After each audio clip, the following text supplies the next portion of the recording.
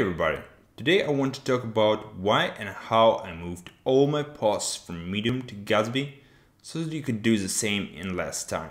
I remember writing my first Medium story back in the summer of 2017. At the moment I was trying to add authorization to the ASP.NET backend and I was completely frustrated with complicated tutorials online.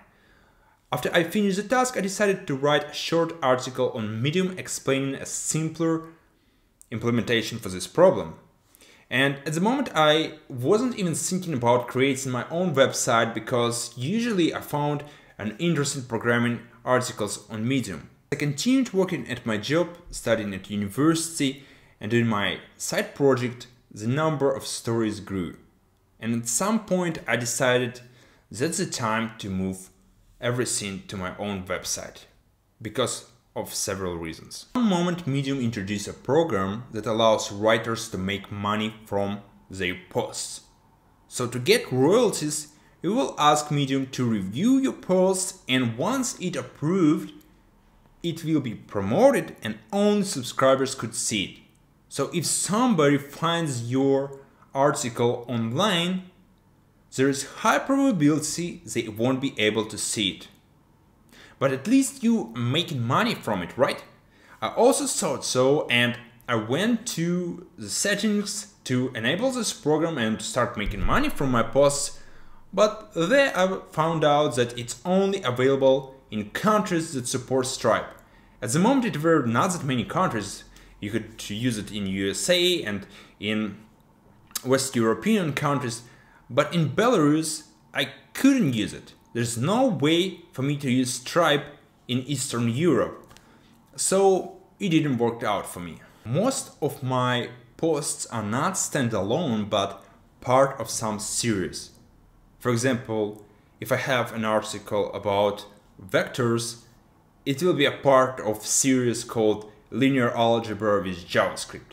And in order to implement this type of content, I will have one post only with links to every part, and in the part of the series I will have the link to index and also link to the previous and to the next story. It just doesn't look that good and it is hard to maintain. At the same time as I was writing stories on Medium, I was developing a productivity app called Increaser. At the end of every story I included a short sentence about the app, a link to it, and also a GIF showing the app. The problem was that I needed to update it quite a lot. So if I change the link to the app, I will need to go through every post manually and update it. It takes quite a lot of time. You could spend 2 hours to update every story, and the last time I needed to do this, I implemented an automation with Puppeteer that opens Chrome browser, goes to Medium page, goes to the statistics page, and then iterates through every post, finds this GIF, and updates it.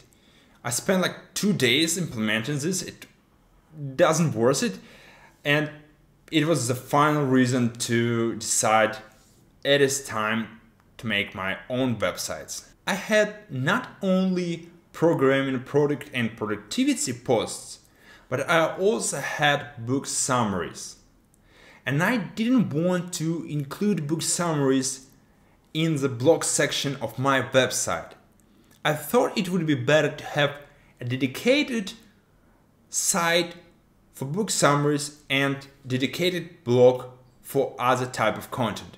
So I ended up with 2 Gatsby websites for different types of content. Medium, I have one post that lists all book summaries. So you can see there is like a little bit of text, and then there are links to books. And if we follow one of those links, we could see that it is image of book, and then it's text, maybe some images, and at the end of every blog post there is also promotion to increase or up. And every post has the same shape.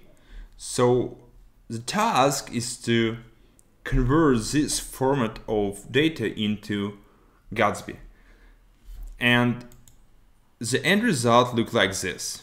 It's pretty similar. We have the same books with the same order, with a little bit more information and a better looking form. And if we go to this book, we can see that it looks the same, but at the end I have a much nicer promotion to increase it up.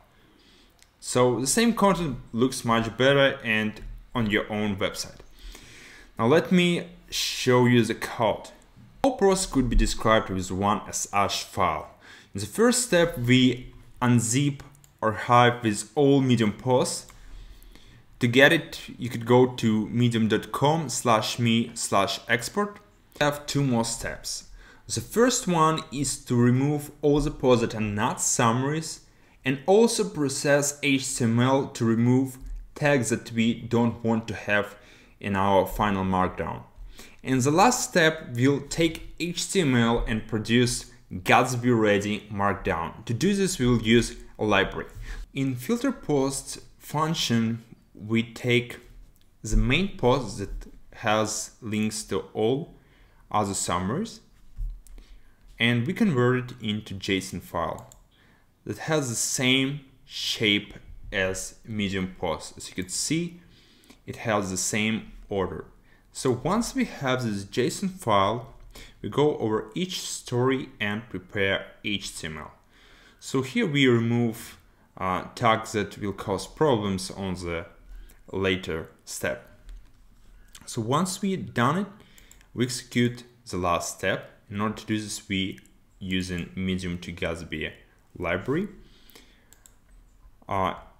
You can find description on GitHub and it's relatively popular. There's 82 stars and it does the work. It converts HTML to Markdown. We could also specify a template to generate proper meta description for the post and we could take a look. There's nothing fancy here. We add title, keywords, the main image and also minutes. And that's pretty much it. Once we have this JSON file and all the posts that has this form, so we have Markdown and images. Here's a page that represents this one. To render all these book cards, we query for Markdown and order them according to what we have in the index.json. And yeah, that's pretty much it. So in order to move all Medium posts to Gatsby, we wrote one simple function that prepares HTML and then we using library that does all the work. Now let's take a look at geekredzone.com. I decided not to do automation for my blog because a lot of stories are not standalone and part of some series, and in order to automate this part, it will take too much time. So I decided to use this Medium exporter CLI that you can run in order to receive markdown of Medium post. And then I will do the rest manually. So right now the blog looks like this. We could see that there are some posts that are standalone, but there are also quite a few series. An example of how the story could look on my own website. It has 8 parts and linked to resources that user most probably will need. And this is how it looked on Medium. There's table of contents, there's promotion, but I will need to enter this part in every post to have link to GitHub and to the demo, and in every part I will also need to have a link to the next part. And as you can see, it's pretty hard to maintain. So here is much easier because table of content generated automatically, and link to the next part also generated automatically. And it's easy to maintain the stuff, it's easy to add some promotion, and easy to make it look the way you want it to look. You have two versions of the same content on two different websites. It's crucial to have canonical link.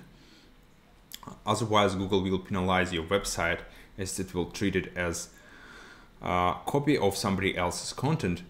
So in order to fix this issue, you could use Gatsby plugin canonical URLs.